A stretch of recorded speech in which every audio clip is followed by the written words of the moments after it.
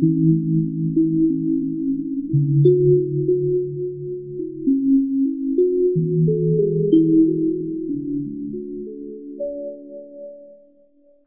tutorial is on quantum information systems. So we start with the outline of the talk. We start with entropy, which is a measure of information. Then we come to quantum analog of entropy, which is the von Neumann entropy. Third, we have conditional entropy. Conditional entropy measures the information contained in one random variable, given that the outcome of another random variable is known. So basically, it measures the information gained from learning the outcome of x, given that y is known. If we know the color of the sock on the left foot, there is nothing to be known from looking at the right foot, because we know that the color of sock is the same. So basically, the conditional entropy between them is 0. The conditional entropy measures the information gained from learning the outcome of x, given that y is known. As an example, this is the sock example I gave.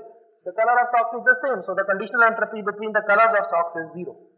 On the other hand, if x and y are completely independent, then hxy is simply hx. Since the information gained from x is not deduced by knowledge about y. We can describe the joint distribution of x and y by describing x and then describing y, given that x is already known. This leads to a relationship between the conditional and joint entropies. hxy is hx plus hy, given that x is known. The fourth is mutual information. Mutual information measures the correlation between two random variables in terms of how much knowledge of one random variable reduces the information gained from learning the other random variable. We define it as follows. The mutual information between two random variables x and y is the difference between the information gained from learning x and the information gained from learning x when y is already known. So ixy comes out as hx minus hx, given that y is known. If x and y are independent, then the mutual information between x and y is 0. If they are completely correlated, such as the colors of pair of socks, then the mutual information between them is the same as the information in x. Next, we come to quantum information. For quantum information, we have von Neumann entropy. So there is a quantum analog of entropy known as von Neumann entropy. Just as Shannon entropy measures the amount of order in a classical system, von Neumann entropy gauges order in a given quantum system. The von Neumann entropy for a quantum source is represented by a density operator d is hv is minus sigma lambda I log to the base 2 lambda I, where lambdas are the eigenvalues of the density operator d.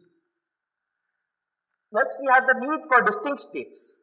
When we do measurement, assume that Alice has chosen her quantum symbols or alphabets as a set of normalized states in C, ket W1, ket W2, ket Wn.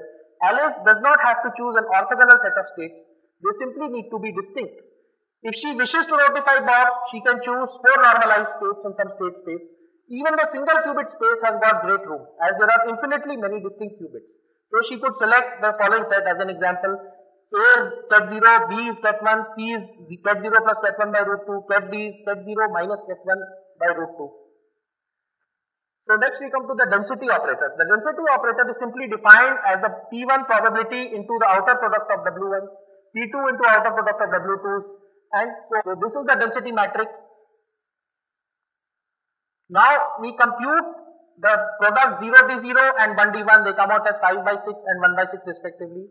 If we calculate Shannon entropy with respect to this basis, we get it as 0.65. We continue from example 1 with the density matrix 5 by 6, 1 by 6, 1 by 6 and 1 by 6.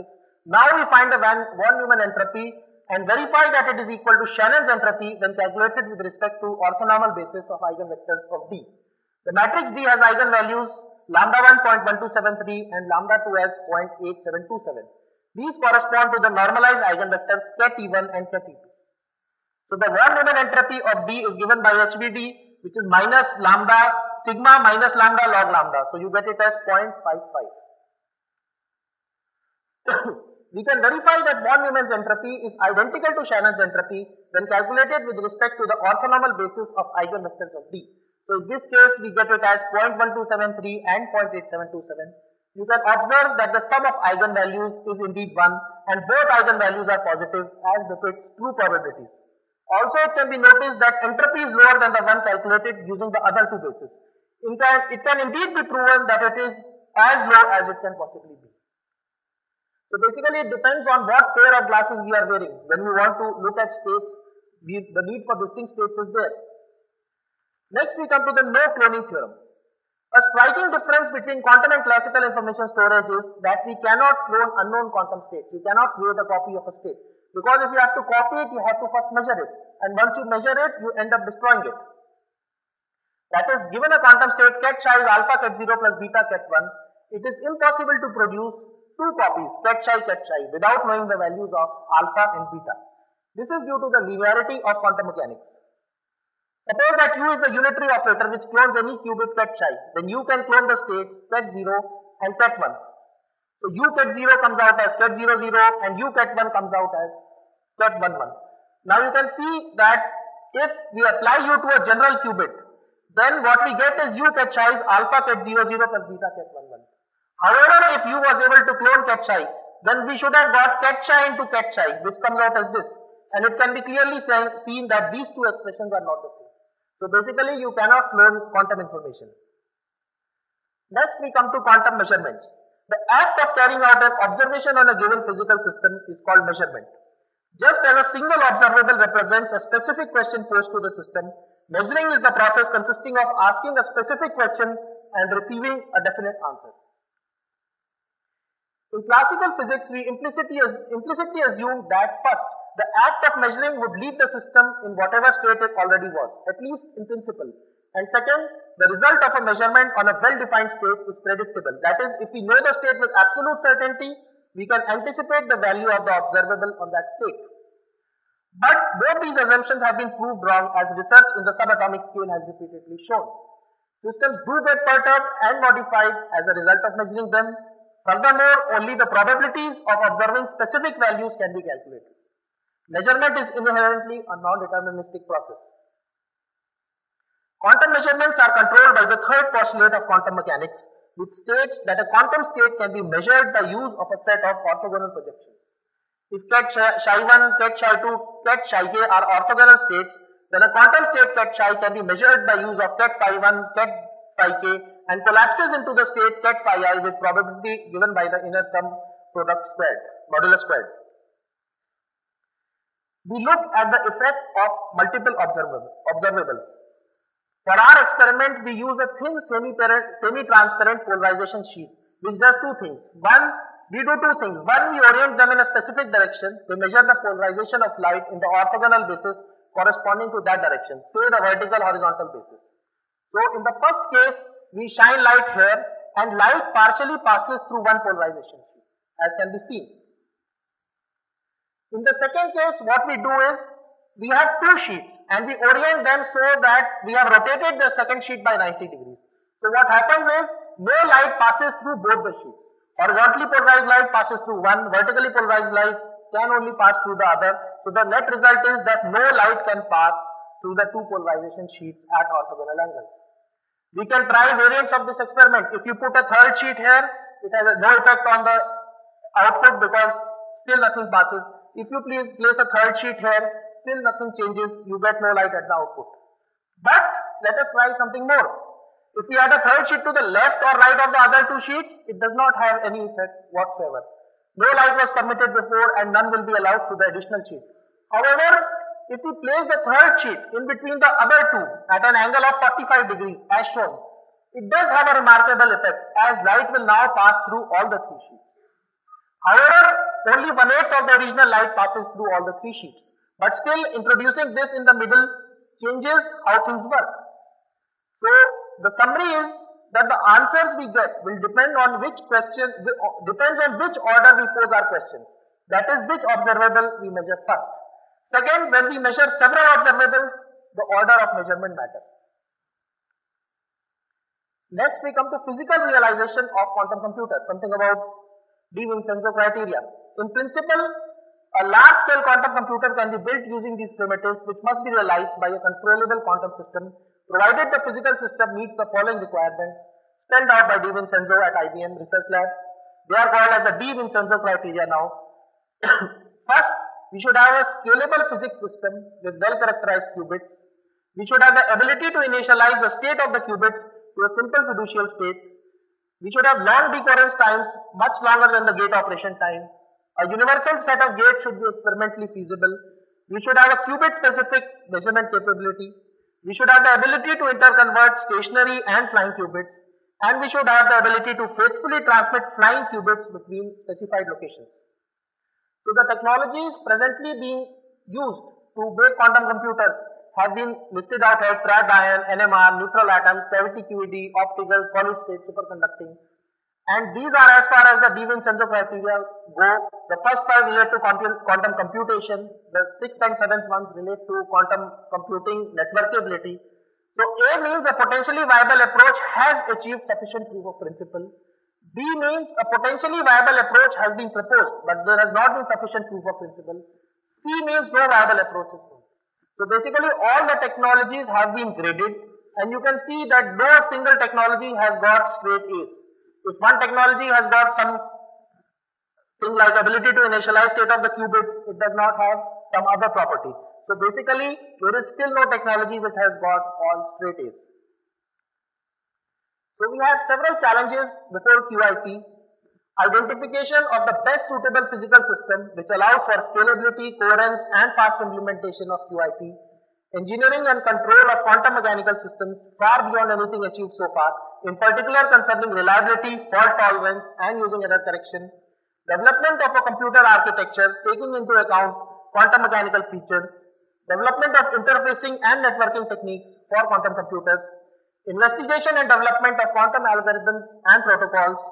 And most importantly, transfer of academic knowledge about the control and measurement of quantum systems to industry, and thus acquisition of industrial support and interest for developing and providing quantum systems. At Jalbagh Educational Institute, we have the Quantum and Nano Computing Virtual Center, a project under the National Mission on Education through Information and Communication Technology under the Ministry of Human Resource Development, Government of India. DIA is the lead partner. Other partners are IIT Delhi, Professor Kalwa is here, he is the collaborator from there. IIT Kanpur, Dr. Goswami will be joining us, and IIT Madras, where Professor Mangal Sundar is our collaborator. The project objectives are to bring together through ICT complementary research strengths of the partnering groups spread all over the country, to utilize the latest distance learning techniques and provide opportunities for young scientists and researchers at any place and time for inclusive growth, and dissemination of knowledge through ICT in quantum nanocomputing through organization of inter-school seminars, courses, webcasts and contacts. So basically this is the roadmap we have charted out for quantum computation. We started out in 2007 by generating awareness in the field through an Indo-US workshop, Squad 2007, and our collaborators at IIT Kanpur organized Back Action 2006 and Nanotech 2007 at FITT IIT Delhi.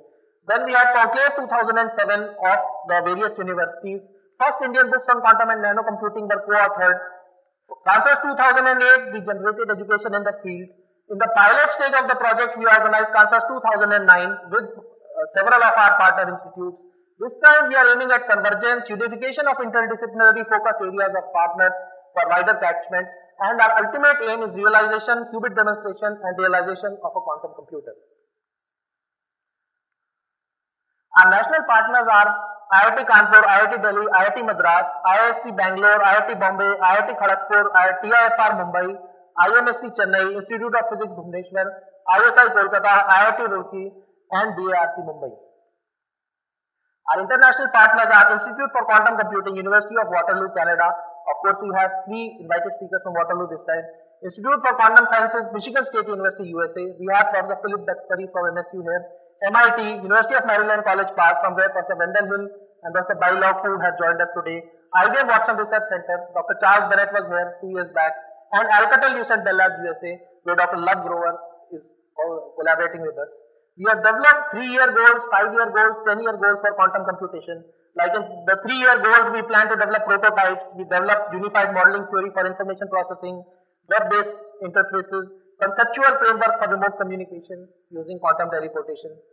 5-year goals, we plan to demonstrate devices realizing quantum algorithms, fault-tolerant computing, tools for unified representation in quantum information and communication, quantum field theory and string theory, and quantum simulations that cannot be simulated classically. 10-year goals: achieve large dimension quantum memory, quantum algorithms with up to 50 qubits, quantum algorithms with fault tolerant correction, convergence unification attempts for theory of everything, or rather theory of many things. We have lot of classroom interaction through ICT between DI, IIT Kanpur, University of Waterloo and Michigan State University. Between our partners, Professor Goswami, IIT Kanpur gives lectures here. We have had webcasts from Michigan State, Waterloo. At SQUAN 2007, we had people from all over the world. Professor B. N. Jain, Deputy Director IIT Delhi was there. We had a webcast from UC Berkeley, Professor Umesh Vazirani. Dr. Lav Grover was here, and at every school we also organize a panel discussion to bring together the classical and quantum information communities, and we look forward to the panel discussion this time too. In Conclave 2007, we had people from IIT Kanpur, Waterloo, MIT. Kansas 2008, we had Dr. Charles Bennett with us from IBM Research. In fact, he was the one who discovered or invented teleportation. We had Professor Jagdish Kumar from IIT Delhi, IIC Bangalore. Kansas 2009 was attended by over 100 students and researchers from all over the world, and all lectures of all our schools have been digitized and put up online so that people can watch them sitting at their homes anytime. So the basic idea is that whatever we do here, the whole country, the whole community should benefit from it. And Kansas 2009, the inaugural talk was delivered by Professor Douglas Osheroff. He was the PhD student of Professor Richardson here, and they shared the Nobel Prize with Professor Lee. We plan to have another photo like that in the afternoon. The panel discussion at Kansas 2009 concluded that critical mass is being approached in India with experts from physics, chemistry, electrical and electronics engineering, computer science and information technology, and the Quantum Nano Center is acting as a glue or catalyst in the field. We have co-authored books at DI and IIT Kanpur on the subject on quantum computing and nano computing. And our next book will be released in April 2007 by McGraw-Hill, that is on quantum information systems. I am a co-author. Professor Vasudevan Lakshmi Narayanan, he was with us at Kansas 2008, he is an author. And Ms. Dayalkari Srivastava, who is pursuing her PhD at DI and IIT Delhi under their MOU, is the third author. Of course, you will get to hear her speak on December 4th. She is giving a talk. The need of the hour is to have an Indian roadmap. Lav Grover said that having missed the boat in the Silicon Revolution in the 70s and 80s, India should make every attempt not to let it happen again, even if it means spending some resources on technologies like quantum computing, which are speculative but hold tremendous potential. USA has its Quantum Information Science and Technology Roadmap prepared in April 2004 by the Quantum Information Science and Technology Research Panel. Europe has its own Quantum Information Processing and Communication Strategic Report, a pan-European effort to position Europe as a world leader in quantum information processing and communication. Canada has Quantum Works Canada. IQC is also a collaborator in that. So this is as far as funding goes. India is placed somewhere in the middle. And of course, if India is to develop this technology, we should go up. Some glimpses of the equipment at the Quantum Nanosystem Center here at the DI Research and Technology Park. This facility was established in March 2010. Now we have got SQUID devices here, superconducting quantum interference devices, installed in pulse tube coolers. It is the first setup of its kind in India, and we plan to make it eventually available for online use through web interface of the DI Virtual Labs project. Some glimpses of the equipment here, some experiments in fact. We are also planning to acquire a quantum communication setup, quantum entanglement based key distribution system with dedicated optical fiber link of 24 kilometers for experiments in quantum communication. The speaker is extremely grateful to Professor Satsangi, Chairman Advisory Committee on Education, Jalbagh, for introduction to the field. And that's it.